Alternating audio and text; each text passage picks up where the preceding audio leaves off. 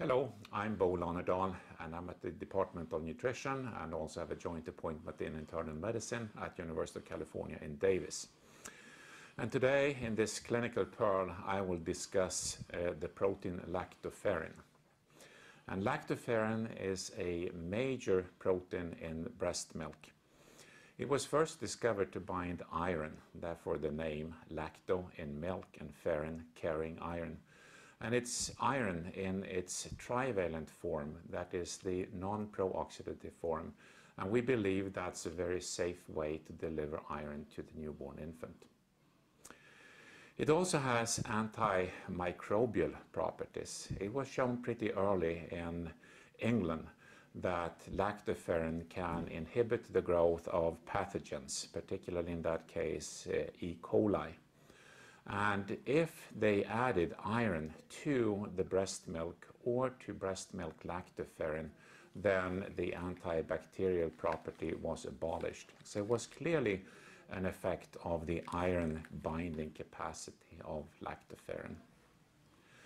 So that was first discovered to be a bacteriostatic effect of lactoferrin. Later on it was also found that it can kill bacteria, a bactericidal effect, particularly by Dr. Arnold, and several pathogens that you don't want to see in infants are killed effectively by lactoferrin.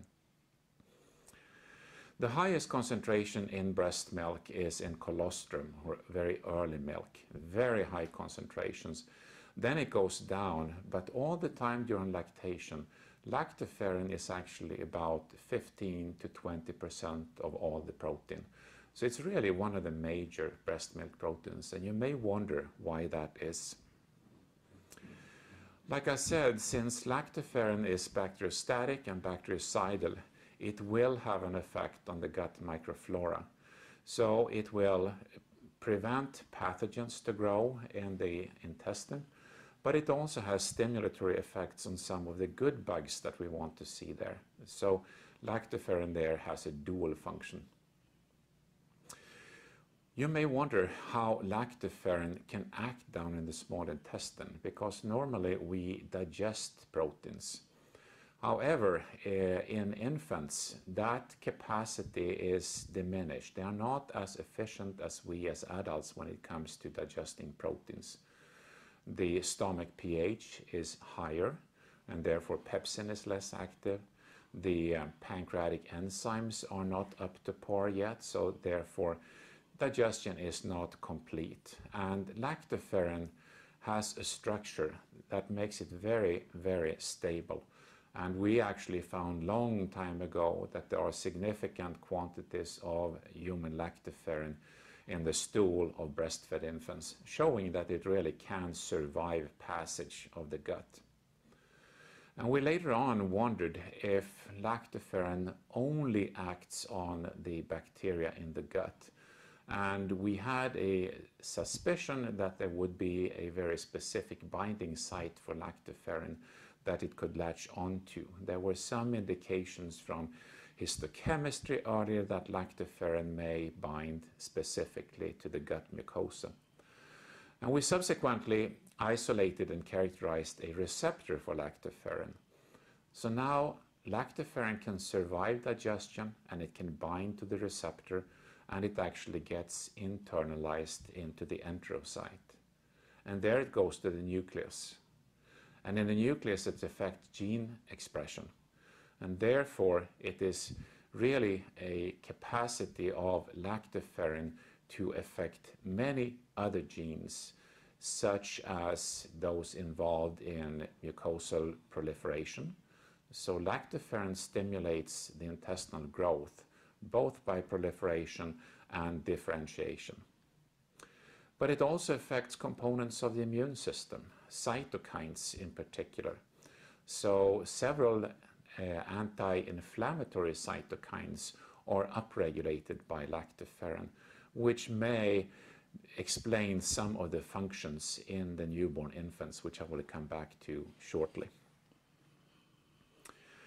So if it now has anti-infective properties, like I said, how is that translated into clinical practice?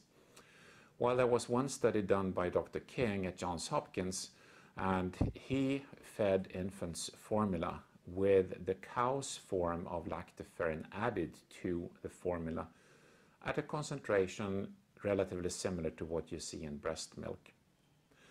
And they found two major things. They found that the infants that got the formula with the lactoferrin had fewer upper respiratory infections than those that got regular formula. They also found increased hematocrit, which is indicative then, of course, that their iron status was improved. So lactoferrin in that study seemed to improve iron status and reduce infections, which was very encouraging. Since that time, there have been several large-size clinical trials on preterm infants, particularly by Dr. Manzoni in Italy, who has done a couple of studies where he gave the cow's form again, the bovine lactoferrin, in capsules to preterm infants. And he found a reduction in both sepsis and necrotizing enterocolitis, or NEC. Both, of course, severe complications in preterm infants that we don't want to see. So these studies are very encouraging, and it may be, again, the dual function of lactoferrin of inhibiting or killing bacteria, but also boosting the immune system and also helping to keep the intestinal mucosa in good shape, because that's one of the fundamental problems, particularly in NEC, that the mucosa is severely degraded, and lactoferrin may help to prevent and recover that from that type of damage.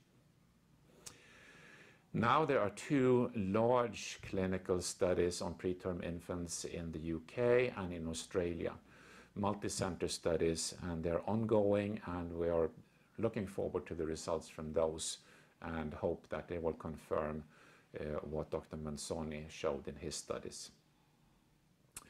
But otherwise, we need further clinical studies on infants, also on term infants. We really don't know the proper dose of lactoferrin to use, what form of lactoferrin, and it's most likely also a balance of how much iron you should add to formula and how much lactoferrin. So those clinical studies will proceed. We are doing one over in Sweden, and there are other studies I know that are also going on at this moment. So overall, I would say that lactoferrin shows really promise when it comes to clinical outcomes for formula-fed infants. And of course, breastfed infants are always the gold standard, but here we have the potential to maybe improve some of the deficits that you see in formula-fed infants and make them more similar to breastfed infants. So with that, I would like to thank you for your attention and watching this Clinical Pearl video on pediatricnutritionce.org. Thank you.